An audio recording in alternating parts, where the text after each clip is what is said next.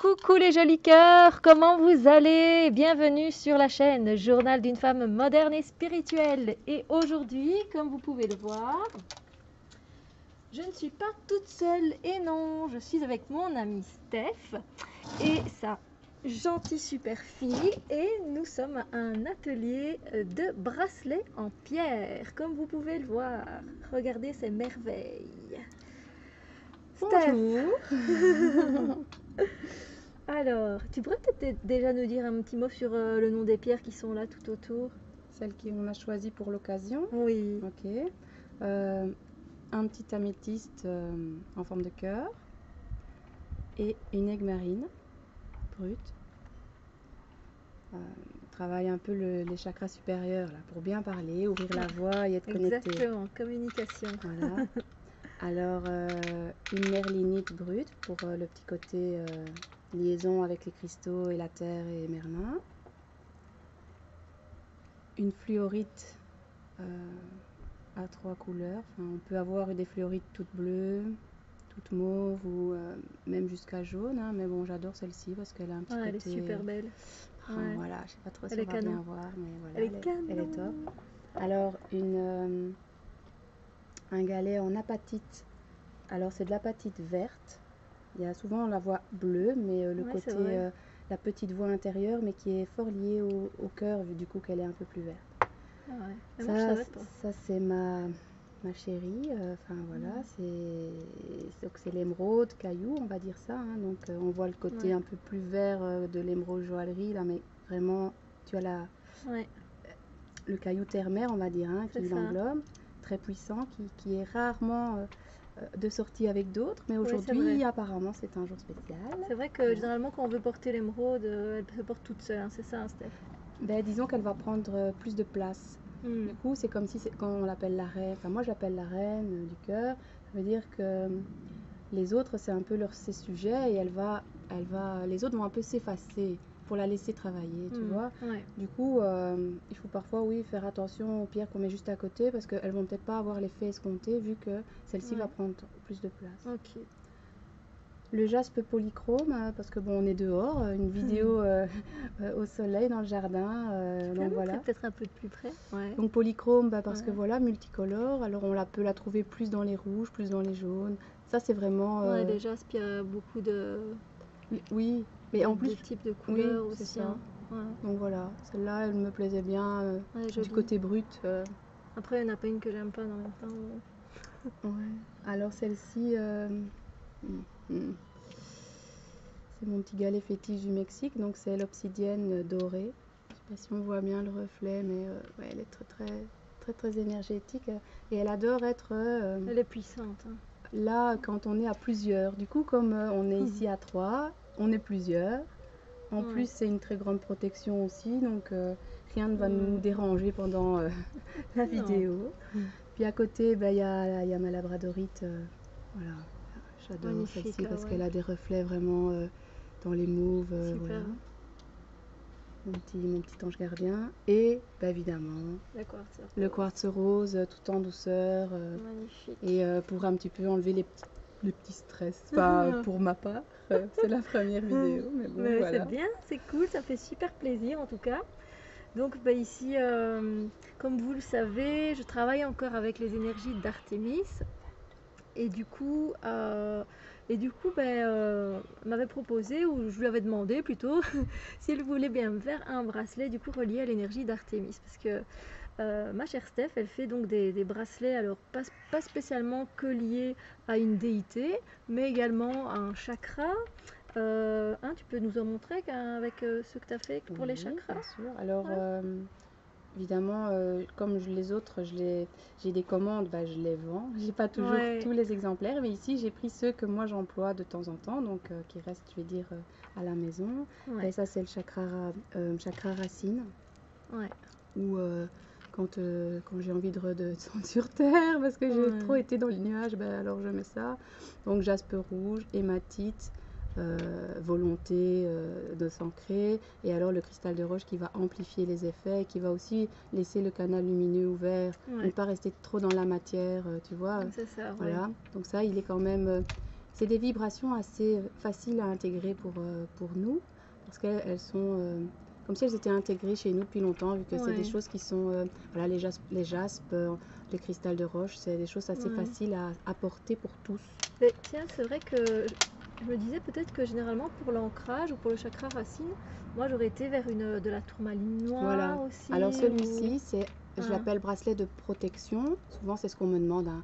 En général quand on vient vers moi aussi, à part quand il y a des ouvertures vers les sphères, on va dire, souvent les personnes viennent pour une protection. Alors là, il est moitié, presque, ça dépend. Alors je le fais sur mesure, mais ici, moitié tourmaline noire. Et puis le reste, il va vibrer différentes façons. Mais en tout cas, ici, c'est œil de tigre, œil de faucon pour voir clair un peu, je vais dire, en avance, pour pas tomber dans les pièges. Et alors, labradorite, hein, l'ange gardien. Ouais. Tu travailles l'intuition, hein, toi, quand tu fais tes bracelets. Oui. Quand j'ai un prénom. Voilà, ça c'est. J'ai un prénom, je sais, et donc, sauf si je rencontre la personne, mais même si j'ai un mail, j'ai un prénom, et alors je sais la quantité, tu vois, vraiment. Ça c'est pour les bracelets chemin de vie, du coup. C'est ça. C'est encore différent. Ici, c'est un bracelet de protection qui n'est pas lié au chemin de vie. Mais quand je fais un bracelet de chemin de vie, alors là, comme celui que je porte pour le moment, voilà, ça c'est le mien. Disons que c'est en fonction de tous tes prénoms, tes noms de famille, paternel, maternel et ta date de naissance, qui va faire que ces pierres-là vont se trouver dessus. Maintenant, la quantité, j'adapte aussi, tu vois. Une émeraude, à un moment donné, dans les tout premiers, j'avais 4 émeraudes pour vraiment travailler chakra cœur. Maintenant, j'en ai plus besoin que d'une, c'est suffisant, tu vois. Donc en fait, il change un peu par rapport aux étapes de la vie qu'on vit et comment on évolue. J'ai compris ça quand j'ai commencé à faire. On m'a demandé des bracelets pour les adolescents, où là, des pierres de chemin n'avaient pas spécialement intérêt. Tu vois, parce que ce n'était pas des expériences qu'ils allaient vivre tout de suite, ou qui devaient emmagasiner l'expérience d'une autre manière pour. Ça travaille le relationnel, tu sais, l'adolescent, l'effet miroir, trouver sa place, tout ça. La comparaison. Et donc, toutes les pierres de chemin de vie ne sont pas toujours importantes à ce moment-là, bien qu'on puisse les connaître. Hein. Attention, quand je donne un bracelet, je donne toujours le thème numérologique qui suit. Donc, ils savent que telle pierre, ça correspond à tout ça. Et j'explique bien pourquoi il n'est pas là pour le moment, simplement. Je dis toujours que c'est pas une course qui ouvre quoi. C'est pas un challenge, quoi, c'est ça. Hein. C'est vraiment, c'est voilà, c'est comme on vit au fur et à mesure de ce qui se passe dans notre vie. Et donc dans les autres bracelets que tu as créés, présente-nous un peu. Ici, je vais juste finir les chakras. Ça, c'est un chakra plexus solaire. Il est magnifique.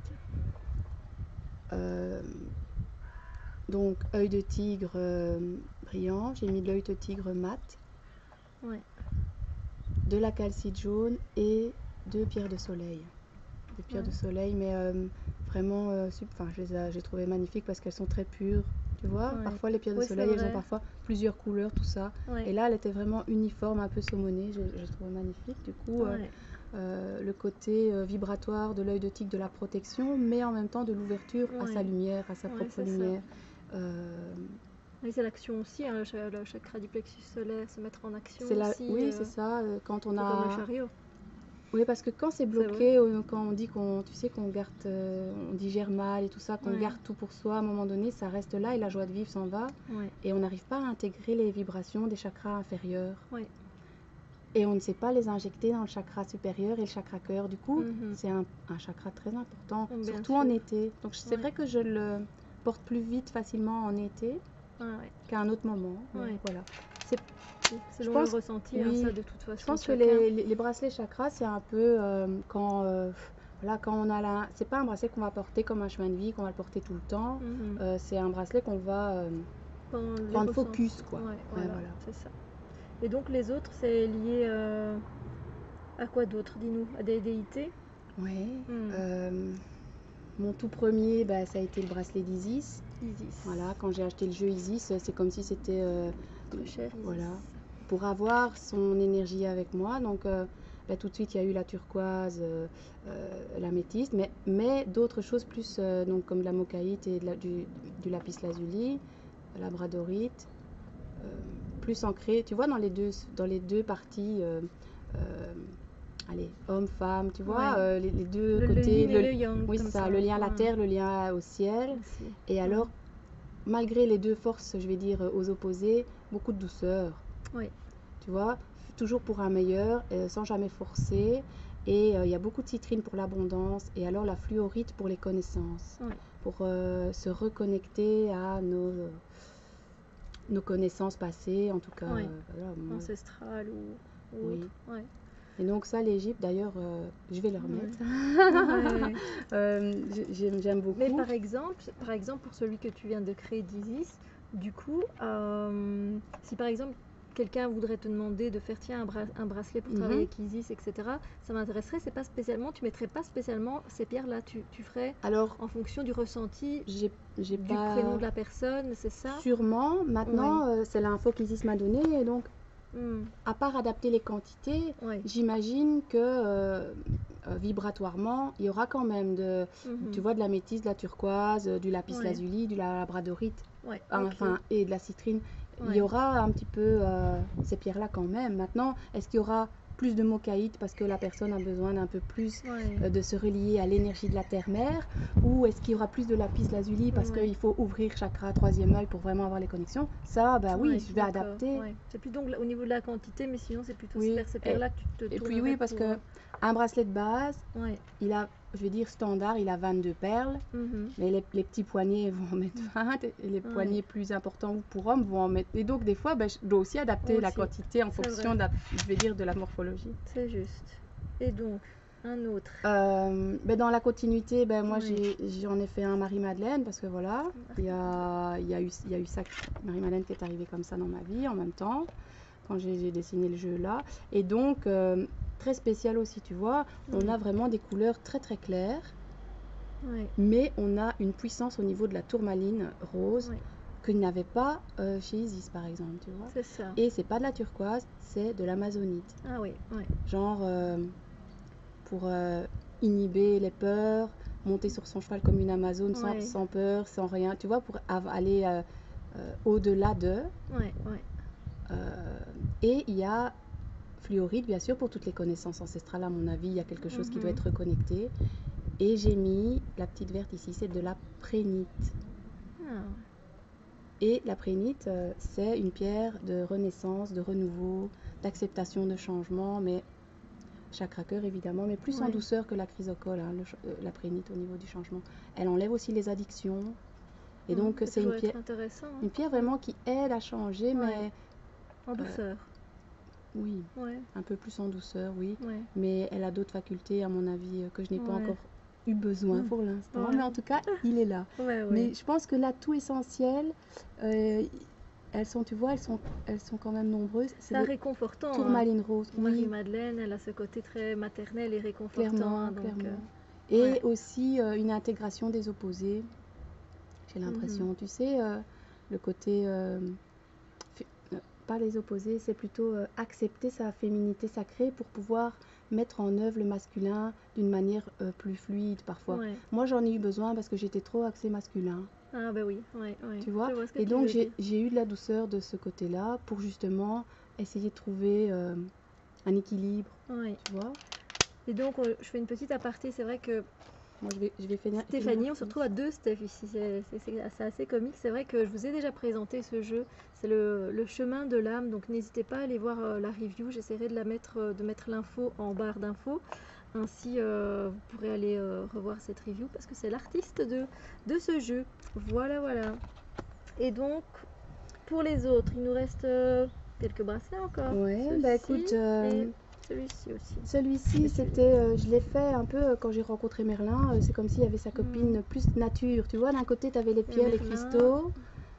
Et j'ai senti, tu sais, les petites fées. Voilà, les fées de la nature. Très, très doux, tu peux voir. Ah oui, il est magnifique aussi. Et alors, il y a quelques chips d'ambre, tu vois, qui font que la résine un peu d'arbre. Oui. Et je ne sais pas pourquoi, j'ai mis des petites larimars. Alors pourtant c'est une pierre de l'océan, c'est des fées plutôt dans les bois et tout, mais c'était le côté maternel je pense. Et de prendre soin aussi. De guérison, voilà. Il y avait un côté guérison maternelle du Larimar que j'adore comme pierre, qui est pas facile à trouver, je vais dire en perles comme ça parce que c'est un peu hors de prix. Oui, Et donc, c'est vrai. ben voilà, je pense qu'il s'est bien intégré dedans, malgré que ce sont des toutes petites quantités. Oui. Elle est tellement puissante que il n'y a pas besoin de plus Ouais. pour celui-là. C'est super. Moi, j'adore tout ça. Je suis fan. Je ne sais pas vous, mais oui, hein, C'est je l'ai. gentil. Il y en a une que j'ai fait, pas vraiment avec une déité en particulier, mais plus pour intégrer les cycles lunaires ou quand j'étais un peu trop dans la lune, pas assez. Enfin voilà. Et donc il y a une énergie des cycles avec la pleine lune ou les lunes, tu sais, les quartiers. On voit qu'elle est fort chakra supérieur. Mais il y a aussi un côté guérisseur, tu vois, dans la turquoise et dans l'aigle marine, se faire confiance, l'engagement, de prendre les bonnes décisions, tu vois, un peu ce côté-là. C'est vrai que on dirait quand même des phases comme ça, c'est vrai. Ouais.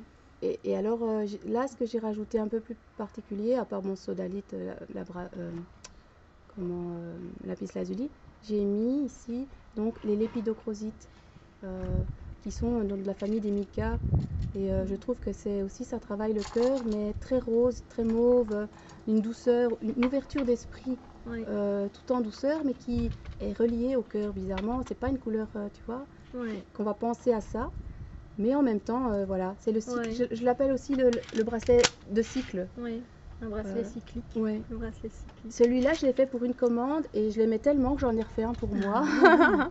Quand j'ai besoin d'avoir aussi d'apaiser les pensées, parce que mes pensées fonctionnent tellement souvent tout le temps en boucle. Donc, simplement améthyste. Ça calme beaucoup, hein, l'améthyste. 2 quartz roses et mon petit jaspe lotus un peu magique parce que j'ai l'impression, j'ai cette sensation qui réaligne les chakras dans le sens où il remet le fil droit. Tu vois, le jaspe, on l'appelle le jaspe sésame ou jaspe kiwi, jaspe lotus. En fait, bon voilà, c'est une famille des jaspes. Hein. Kiwi parce qu'il a des toutes petites taches noires, lotus parce qu'il a peut-être un côté le lotus bleu, vert d'eau. Enfin voilà. Mais en tout cas, moi je le sentais comme ça. Il fallait qu'il soit au centre. Alors, il ne fallait pas trop, mais juste comme on tire un fil, tu sais, pour remettre, déchiffonner les pensées, tu vois, et avoir un apaisement. Et franchement, pour les cerveaux qui fonctionnent tout le temps, c'est en ébullition. Oui, et même pour aider pour la nuit. Hein. Aussi, alors vrai. Le petit dernier, il date de 2 jours. Hein. J'avoue que des fois, quand ça me prend comme ça, donc obsidienne arc-en-ciel. Donc malgré tout, tout le monde ne sait pas porter de l'obsidienne, mais quand on peut le faire, il ne faut pas se priver de l'opportunité de voir la vérité et d'être protégé en plus. Hein, c'est ça fait remonter les peurs à la surface, hein, l'obsidienne. Du coup, quand on se retrouve face à elle aussi, c'est pas évident. Hein. Oui, tout le monde n'aura pas le code obsidienne intégré chez soi pour pouvoir l'accueillir. Hein. Maintenant, quand on l'a, c'est dommage de le laisser de côté. Tu vois, parfois, tu l'achètes. Moi, j'ai acheté une obsidienne œil céleste, ma toute première. Je n'osais pas trop l'approcher tellement que je me dis qu'est-ce qu'elle va me raconter, tu vois. Mais on peut commencer par des obsidiennes un peu plus légères, obsidienne acajou, obsidienne flocon de neige, obsidienne dorée. Et puis on arrive à l'œil céleste. Bon, moi j'ai des obsidiennes œil céleste dans mon chemin de vie. Et voilà, à un moment donné, il n'y en avait qu'une. Puis, tu vois, en 2-3 ans de temps, maintenant j'en ai peut-être 4-5 d'obsidienne. Mais celui-ci, c'était obsidienne arc-en-ciel, vraiment lié au chakra aussi. Alors, il n'y a pas 7 chakras chez moi, il y en a plus. Bon, c'est pas grave. Il y a les 7 principaux et puis j'ai un peu plus au niveau chakra terre. Donc, j'ai rajouté œil de taureau, hein, comme tu as choisi pour Artémis, du grenat, parce que ça donne la sécurité du foyer aussi. Et alors, quand on remonte, je sais pas, je peux peut-être les passer en revue. Mocaïte, cornaline, calcite jaune. Alors, pour le cœur, j'ai fait un choix particulier. J'ai pris. Je sais pas si oh, pardon, chérie. De là. Donc, c'est du rubis sur zoïsite. Ah oui. De l'apatite. Donc là, c'est de la sodalite. J'ai mis de la lépidolite au lieu de la l'améthyste. Elle est très douce, l'améthyste. Moi, des fois, j'aime bien aussi que ça aille plus en profondeur. Tu vois, plus la pierre est opaque, plus on va aussi aller vers une certaine profondeur. Forcément, parce que c'est ma pierre fétiche, la labradorite. Cristal de roche pour ouvrir le potentiel. Et notre ami, Bouddha, Mais celui-là, c'est pas Celui-là, Bouddha. il est spécial, je ne le connaissais même pas quand il est arrivé, comme quoi parfois c'est Maitreya, donc Voilà. Bouddha du futur. Et Bouddha du rire aussi, on Voilà. l'appelle. Ouais. Et ça fait 2 jours que je le quitte plus, donc je le mets là, mais là j'ai... Tu peux le remettre, hein? Non, ça va, j'ai Isis, ça va, c'est bon. Donc voilà, j'ai fait le tour. Ah, c'est génial. Et donc là, maintenant, elle est en train du coup de me mettre les perles pour le bracelet pour Artémis, du coup, avec qui je suis en train de travailler. Du coup, je pourrais encore travailler plus en profondeur. Artémis, du coup, qui est une déesse, je dis pas de bêtises, c'est bien grec, hein. Alors là, tu me poses une colle. Attends, parce que c'est Diane. Diane chez les Romains, c'est ça. C'est Diane marqué dans chez le les bouquin. Romains, ouais, je m'en suis souvenue. C'est Diane chez les Romains et Artémis donc chez les Grecs. Et c'est la déesse, même si elles ne sont pas spécialement les mêmes en fait, hein. Diane et... Les en deux fait, énergies non, elles sont quand même, parallèles, ouais. mais au fait, ouais, ils Elles ont ont le quand même même but. chacune leur C'est ça. d'autres qualités. Mais Mm. bon. Et donc c'est oui la déesse qui est très connue, la déesse de la chasse. Mais en fait, la nature et les animaux sont très importantes pour elle, sont très importants pour elle. Et donc c'est pas vraiment à la limite les animaux qu'elle va chasser, c'est même plutôt les hommes qui sont violents, qui font du mal. Elle veille sur les enfants, sur les femmes. Artémis, et puis donc elle est souvent entourée d'une biche, d'un loup aussi. Et puis donc elle est très reliée à la terre, hein, très nature comme je l'ai dit. Donc c'est à peu près toutes les connaissances que j'ai sur Artémis pour le moment. Et non, et oui, et surtout je voulais aussi le bracelet parce que je suis quelqu'un qui m'éparpille beaucoup, qui est très curieuse et j'ai besoin d'aller au but à un moment. Faut y aller. Et elle, avec son arc, elle va pouvoir m'aider. Allez, maintenant, tu prends ta flèche, tu y vas et focus sur ce que tu as envie de faire ou où tu as envie d'aller. Donc voilà. Dans quelques minutes, Ouais. il sera Magnifique. prêt. Et voilà. Qu'est-ce qu'on pourrait dire d'autre? De toute façon, je vais mettre les informations de Steph en barre d'infos si vous êtes intéressé par un bracelet chemin de vie ou qui est lié avec une énergie avec laquelle vous travaillez en particulier. Tiens, les animaux, tu fais aussi?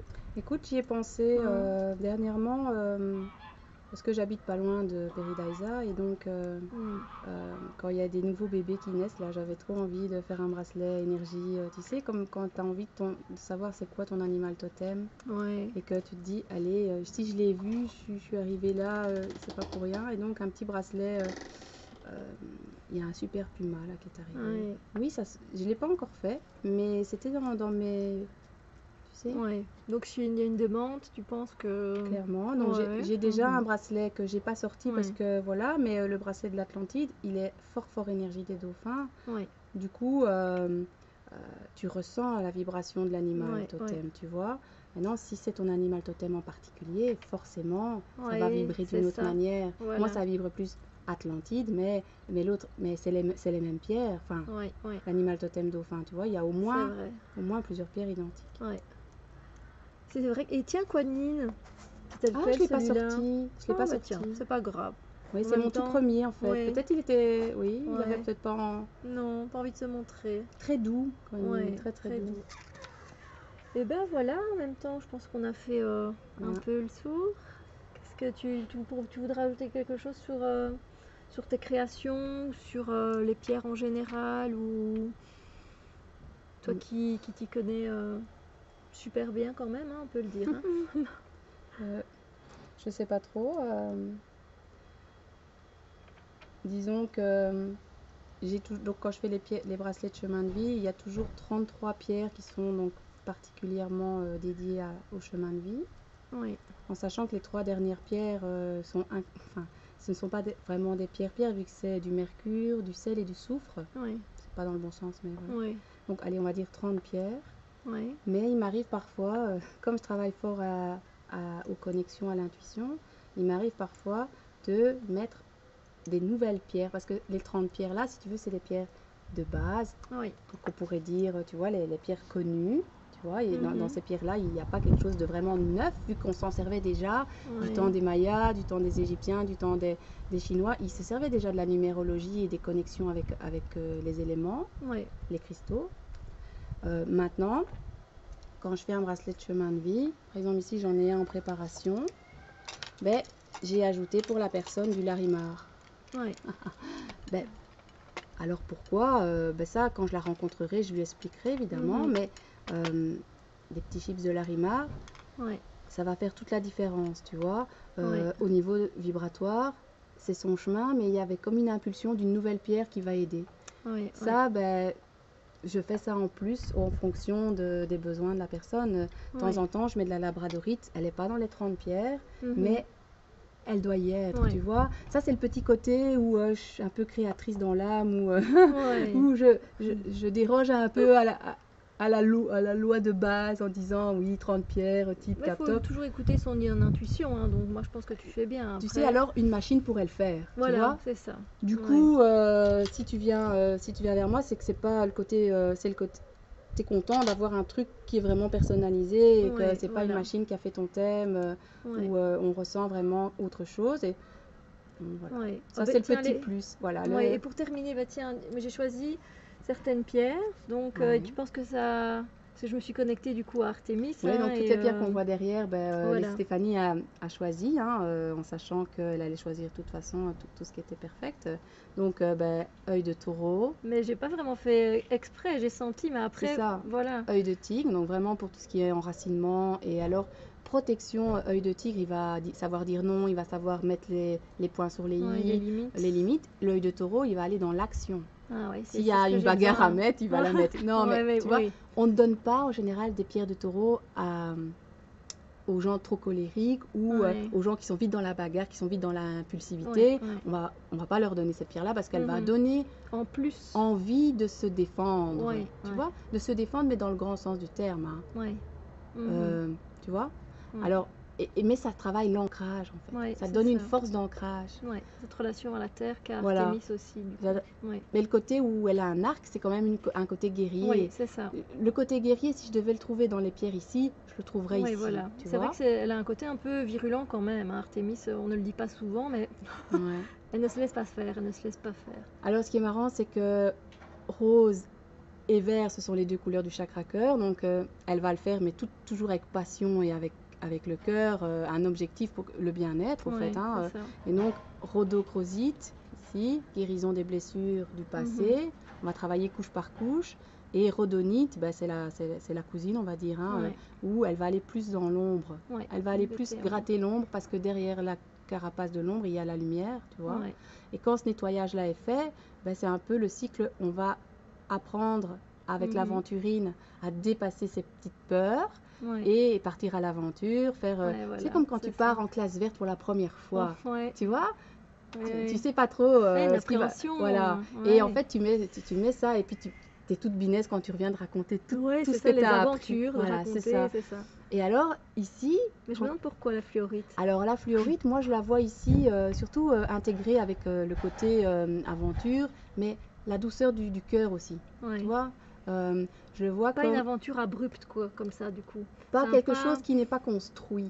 Tu sais, comme quand tu as les racines, tu prépares ton voyage. Tu sais ce que tu vas vraiment apporter à ton cœur. Ce que tu as envie, le but de dépasser. Et la fluorite, elle intègre les connaissances. Donc ça veut dire qu'elle va aller chercher toutes les connaissances que tu as besoin pour vivre l'expérience. Et en même temps,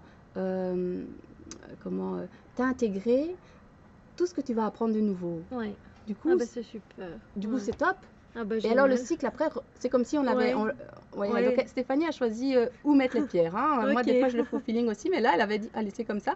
Et ça fait un peu, on part de la racine. C'est vrai, quand on regarde... on va plexus solaire, parce que... Voilà. On va au cœur, on gratte un peu, on nettoie, on ouvre les portes. On continue avec une énergie plus verte et donc plus dans l'action. Mais... et on ouvre à la... Donc, la fluorite, elle est liée chakra supérieur. Quand elle est verte, elle a quand même un lien avec le cœur. Bon, ici, normalement, elle était bleue, mais tu vois, elle est un peu bleu-verte. C'est ça. Parce que dans les fluorites, des fois, tu as la chance d'avoir une rame où c'est que... Et le côté où très translucide aussi. Tu vois, le fait où ça va travailler plus subtilement. Là, c'est opaque, ça va travailler plus dans la matière. Tu vois, le côté où il faut les deux parfois pour pouvoir agir. Que sinon, tu restes dans tes pensées, Ouais. t'agis pas. Ah ben c'est magnifique, c'est vraiment relié à Artémis. Hein. Ouais, Il là, est top, en plein hein. dedans. Ouais. Génial. Voilà, magnifique. s'il te plaît, ma belle. Allez hop, je le mets comme ça, vous voyez, regardez ça, ce beau travail. Donc n'hésitez pas, si vous avez envie d'un bracelet pour vous travailler avec une énergie en particulier, n'hésitez pas. Je vous mets les informations en barre d'infos et puis moi je vous dis une très belle journée. Merci Steph, merci. Et puis je vous dis à très bientôt. Ah ben magnifique, c'est ça que la fille de Steph a fait. Voilà, tout en douceur. Ouais. Parce que ça, j'adore, c'est travailler avec les enfants, tu vois, et ils choisissent instinctivement. Les adultes vont réfléchir trop. C'est vrai un peu. Et tout ce qu'on a besoin, bah, les enfants, ils prennent ce qu'ils ont besoin. Ouais, c'est magnifique. Allez. Sur ce, on fait un petit bye-bye. Ouais, allez, ciao, ciao. Ciao, Allez, que tout se passe bien les amis. Bisous, Lumière. Voilà.